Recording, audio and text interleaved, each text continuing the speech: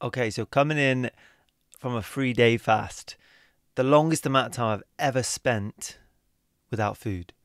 A deep experience, quite an embodied experience, a real tuning into how I feel without any sort of input externally. In the modern day, you'd agree, we live in a very experience rich, sensory, pleasure orientated world.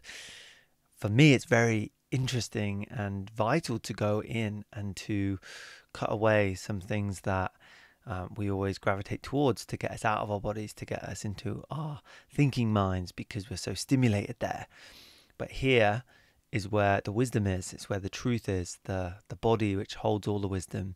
So a deep experience I've felt in this process, and it's been amazing to, yeah, cut away those things and to not have food as a sensory experience, to force myself to slow down, to tune in, and it's really grounded me. It's really put me in an amazing state to gain a lot of clarity, and I'm coming out of it. I don't want any of the sugar, the kind of foods that don't nourish me. That's experienced, and I feel that coming out of it. It's been truly incredible. I'd love to know your thoughts, your comments about how you have benefited from fasting before, or if you're curious. Much love.